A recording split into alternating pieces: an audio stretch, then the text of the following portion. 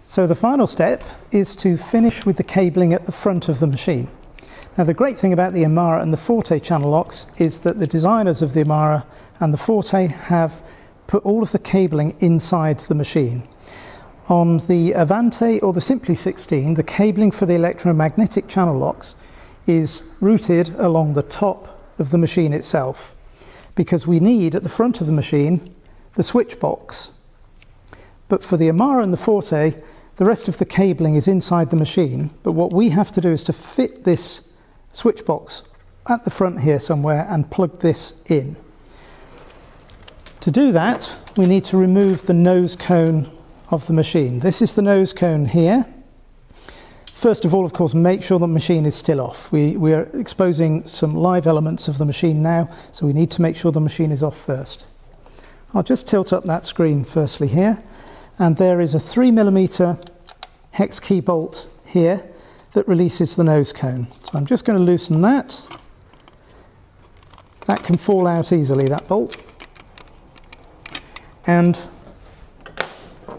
the cable, this end of the cable on the switch box fits onto the board that's on the inside of this nose cone here.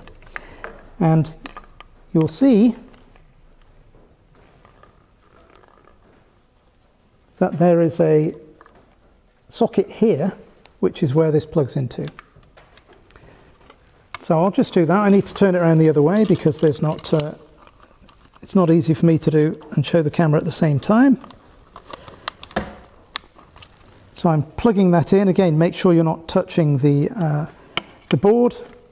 So I've plugged that cable in. So now there are two cables. There was one cable that was already here that goes to the screen itself, and this is the new one that is the other end of the switch box. So we can now put this nose cone back in place. There are a couple of things we have to be very careful of. Firstly, these two cables can get trapped very easily when we put the cone back in place. And secondly, there is an earthing cable here at the top, and the bolt that holds the nose cone in place has to go over the top of that earth cable here. So making sure that that earth cable is in place, we can turn that around again. There's a little nodule at the bottom of here which fits into this slot. Try not to pull these cables whilst you're doing this. And that goes in at the bottom first, and then the top pushes in. And I'm watching to make sure that these two cables are fitting into a slot that's at the top of the nose cone so that they don't get trapped. Now I can retighten this. This certainly doesn't need to be tight at all. It's a plastic component, just tight enough to hold it firmly in place. So the screen's in place. Here's our switch box.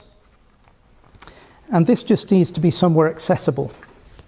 The kit comes with some Velcro, two little strips of Velcro for attaching the switch box to the machine. Now you can fit it wherever you like, but what we need to have is somewhere that it's accessible for you to use the switch box. And I've put some of the Velcro on the back of the switch box, and I've put the other side onto the left-hand side of the machine here. You certainly don't want it on the right-hand side of the machine because that's going to get in the way of your thread path. But there's my Velcro. Put that in place here, and this switch is now easily accessible.